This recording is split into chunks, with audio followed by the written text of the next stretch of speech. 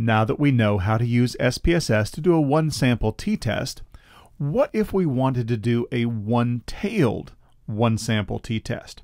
Well, it is possible, but we're going to need to know a few tricks in order to make it happen. So here's an example of how such a one-tailed, one-sample t-test might be conducted. We're doing some studies on ADHD, and we've been told that this drug Ritalin can improve attention for kids with ADHD.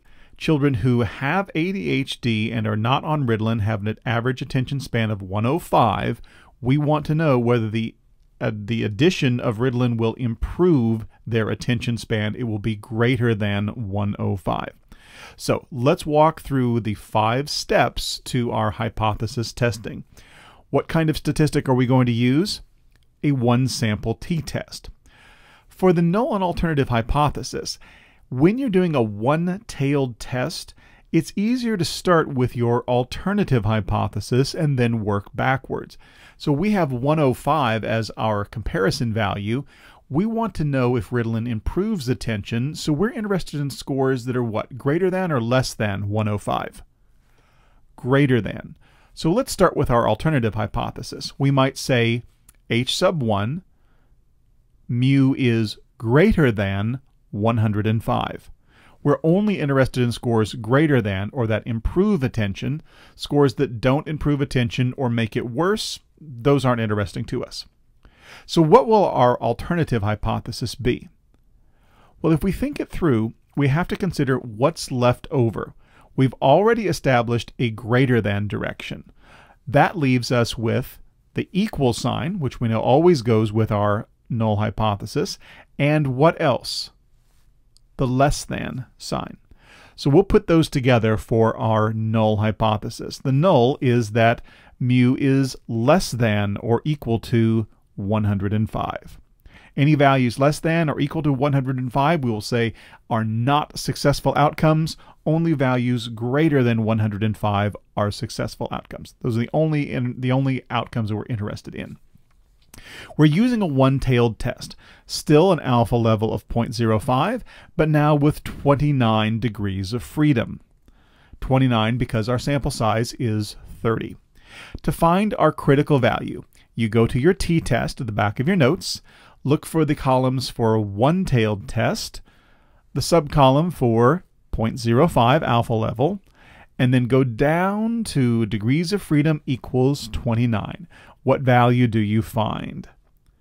You should find a critical value of a positive 1.699. Now, in this case, I am only interested in positive values because I'm only interested in increases. I would not write positive negative. So, positive 1.99. That comes from the t-table. Now we calculate the statistics using SPSS, and the number that we get is a t-value of 1.797 with 29 degrees of freedom. But let's look a little more closely at this value. Notice that the SIG two-tailed number is, well, I have it hidden right now. So go back to your t-table at the end of your notes, look up the critical value for a two-tailed test with degrees of freedom equal 29, and for a one-tailed test with degrees of freedom equals 29. These are the values that you should have found. For the two-tailed test, the critical value is positive negative 2.045. But for a one-tailed test, 1.699. Now let's take a look at this in a little different context. Let's go back to our normal curve. You see the critical value cutoff point for the two-tailed test in the light blue. One of them is at positive 2.045, the other at negative 2.045. The critical value for the one-tailed test is a positive 1.699 in the darker purple line. And notice where the t-value is, a positive 1.797. It's between those two lines.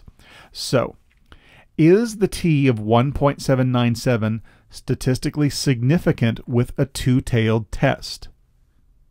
The answer is no. It does not exceed 2.045. But is 1.97 statistically significant for a one-tailed test? Yes, it is. it exceeds 1.699. So the t of 1.797 would not be significant for a two-tailed test, but was significant for a one-tailed test. So using a one-tailed test increases the power in your hypothesis test to find statistically significant results where they exist. It increases the power to avoid a type 2 error. So let's go back to our 5 steps of hypothesis testing. The statistic that we calculated was a t of 1.797. For a one-tailed test, this is statistically significant. So ADHD children given Ritalin show significant improvement in their ability to concentrate. T with 29 degrees of freedom equals 1.80. You see how I've rounded up our t value. P less than 0.05. Why did we say p less than 0.05 instead of writing down the actual p value? Because that p value in SPSS is for a two-tailed test. We don't know the value for the one-tailed test. All we know was that the statistical significance tells us that it would be less than 0.05. And here is how we would do the APA write-up. A study was conducted to test whether ADHD children given Ritalin show statistically significant improvement in their ability to concentrate. Using a one-tailed, one-sample t-test, researchers determined that the average attention span of ADHD children given Ritalin was, mean of 106.37, was significantly higher than the typical average attention rates among ADHD children with a mean of 105.